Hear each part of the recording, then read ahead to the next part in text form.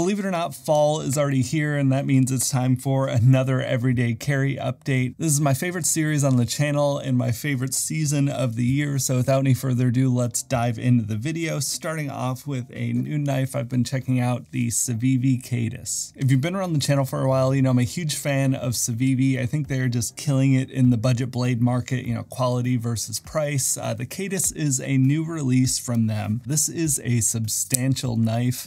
It's 8 inches in total length. You know, I'm usually around 7 or 7.5 with most of my blades, and I just came off of the mini Praxis before this, so this was just a pretty substantially large upgrade and change for me. Going over some of the specs, it's a 3.5-inch spear point blade compared to my usual drop point. It's a 14C 28N steel with a black stonewash finish. I don't think I've had a knife with this steel before. It is really solid. I've been perfectly happy with it, especially considering this thing is under 60 bucks, I think. It uses what they call green burlap micarta scales. It's really more of a brownish type of color, but that tends to be the case with a lot of green micarta and that brown sort of tan color range. Compared to my other micarta scales, this is a lot smoother of a finish. I don't know if that's why they call it burlap micarta.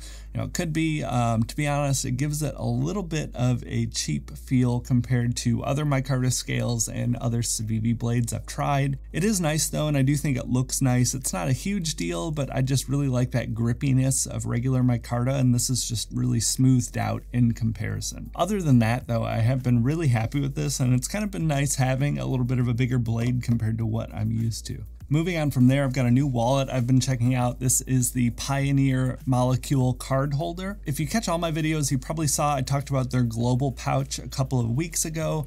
This is going to be very similar because it uses the same exact type of fabric, which is a huge plus in my eyes. Pioneer offers 3 different fabrics with a handful of different colors. I got the slate color, which comes in the 3XD fabric. It's a soft touch, kind of matte finish 3-ply nylon. It has DWR coating as well, so it's not going to absorb any sweat or oils or water if you have it out in the elements. Super simple wallet. You have 1 card slot on either side and then a center slot for cash or more cards. Say it holds 4 to 6 pretty comfortably. I've been carrying 3 plus cash with a little bit of room to spare, so I would say 4, maybe 5 would be a pretty good sweet spot for this. It barely weighs an ounce. It's super thin. The construction on this looks so great. All of the stitching is pristine. Overall, there's just such a level of quality with the couple of Pioneer products I've tried recently. I've been really happy with this. They have a few different other wallet options if you don't like something really, really simple like this, but I am just such a huge fan of this 3XD fabric.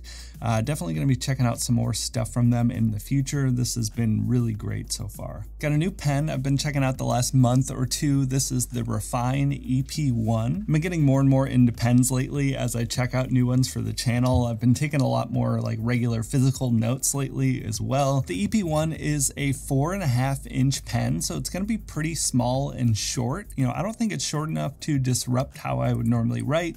Just makes it a little bit more compact for an everyday carry. I did check on their site. They have a longer version as well. This one is a black coated stainless steel. I believe they have a titanium and maybe a copper one as well.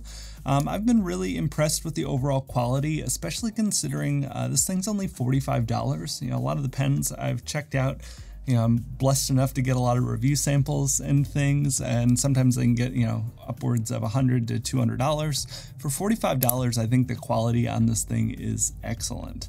Not too much else to say with this. It uses a copper bolt action piston in the center.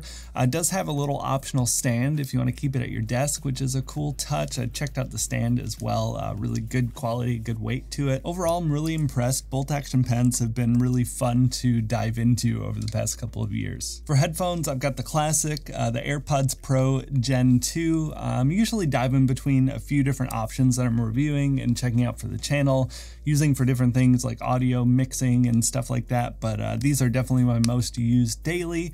Talked about them plenty. Everyone knows about AirPods, so I'm just going to kind of skip over some of that stuff. But I do have a new case that I've been checking out for the last bit from Caudabe. This is their Mezzo case. Caudabe was actually nice enough to sponsor this week's video as well, so a huge thanks to them. In addition to the Mezzo case, they actually sent me out a couple of phone cases to check out as well. You all know I'm not a huge phone case guy, but I get a lot of questions about them and a lot of requests for recommendations and things. I've been checking out a few different ones over the past few months. Caudabe had reached out and they looked really great. They have a really strong focus with their brand ethos around minimalism, both in their design languages as well as the functionality. Just simple and high quality and intentional with their products. It's definitely a vibe I can get behind. I've actually been using and checking out their sheath case for a little while now, and now I'm not sure if I'm a full case convert after being caseless for so long, but the quality and everything about this thing is really great. Their sheath case and the Mezzo case for the AirPods are kind of sibling cases because they use the same materials. It's a proprietary polymer called Shocklite that they use. It's drop tested up to 2 meters or 6.6 feet. The overall feel and look and texture of this is what really drew me in. There's a really great grippiness to this material. Looks really nice. The finishings and everything are really nice, just super simple. No gaudy logos on any of their products, which is just so great to see.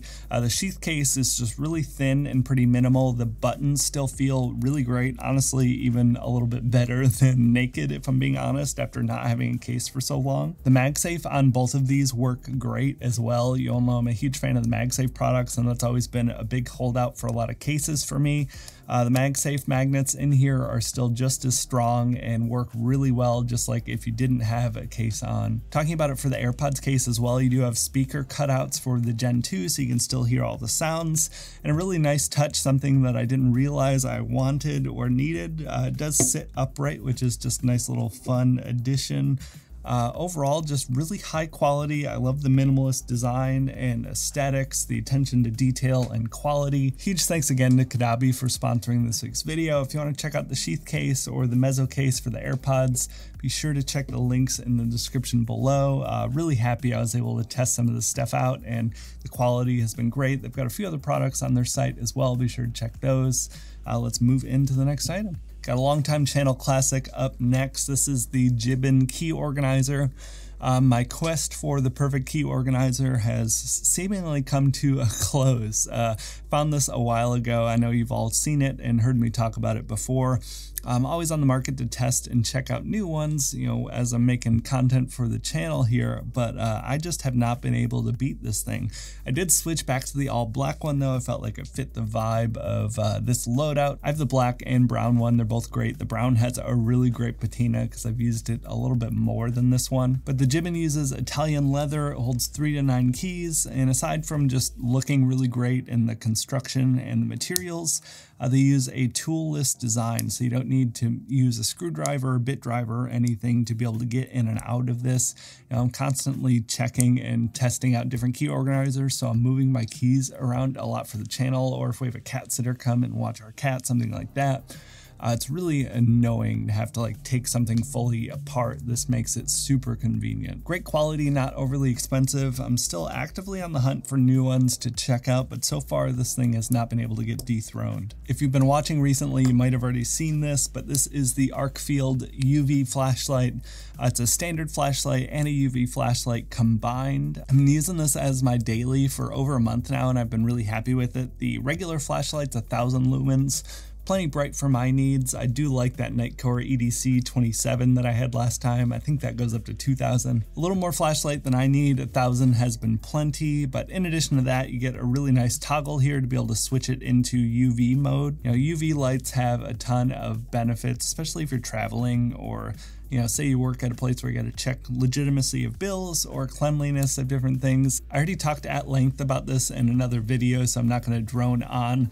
It does use a proprietary magnetic charger, which is really nice to use, but, you know, always runs into some potential issues with it being proprietary.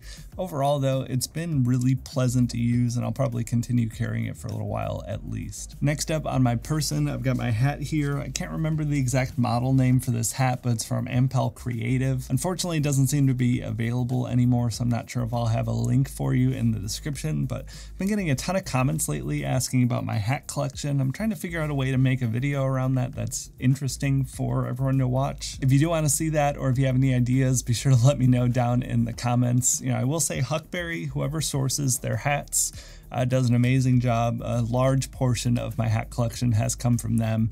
They tend to go in and out of stock from their shop pretty frequently, which is unfortunate, but I've found some really great options there. So just check Huckberry if you're ever in the market for some like cool and unique hats. I found most of mine there. And then moving on to watches, speaking of Huckberry, still rocking the Timex Flicks. I've also been wearing my NASA G-Shock release that came out a couple of months ago, especially playing Starfield lately. Been having a ton of fun with that, but that one's not available for sale, unfortunately, but this has been my most used daily for months now. It's just a really fun little watch. It's the Timex Ironman Flicks. This is an exact reissue of the 1999 version. So much fun diving into all the digitals. I've got a 44mm case on here, 100 meters of water resistance, all the timers, alarms, stopwatches, all that sort of stuff. Just such a fun classic to add to the collection. Moving into sunglasses, I am still carrying the Huckberry Cruisers. I feel like I accidentally fell into a row of Huckberry products here, not intentional. The Cruisers are great though. These things are $35 and they're probably the sunglasses I have that look best on my face. And that includes some, much more expensive sunglasses. They're polarized. These ones are a tortoise and a green tinted lens. Just really great, simple design, just classic. Possibly boring for some of you, but glasses wearers might appreciate this. I found some microfibers that have been consistently great for me. I've had a lot of trouble finding a place to buy microfibers to clean my glasses that don't suck terribly. I've bought and returned so many packs of them. I just kind of gave up. That's why I haven't talked about it on the channel for a while. I had some old ones from years ago that I honestly don't remember where they came from that I've been using and cycling through, but I lost a couple and I was down to like 2. And my glasses get dirty constantly, and having one of these with me is a must. But these are from Koala. I found them on Amazon.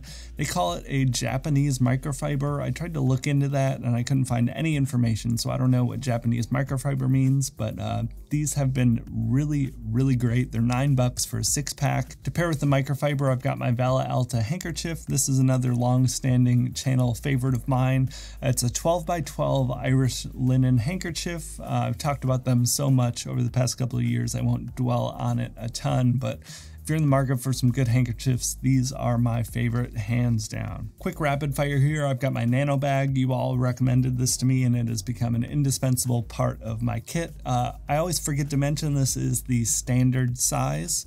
They have a few different options, but yeah, the standard one is pretty like normal grocery bag size. I'm on foot generally and just need to make sure I carry a bag with me so I can get my groceries home. Also, I always keep an AirTag in my sling bag, just a really great way to keep track of it if you ever misplace your sling bag or it gets stolen. I've actually left mine at a concert before and was able to track it back down with this.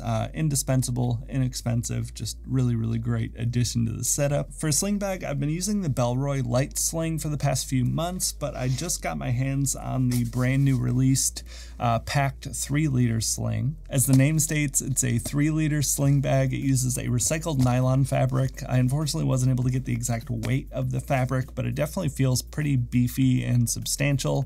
The zippers feel great. You have some solid organization in here. You have a nice magnetic pocket, really similar to the old 5-liter Anywhere sling.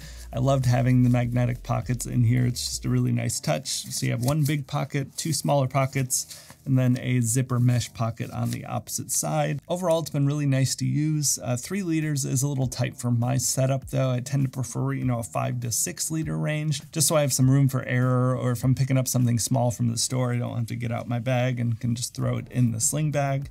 Really nice though. I like that this has some depth to it. I always like seeing sling bags with a bit of structure. I think it makes things really nice and pleasant to use.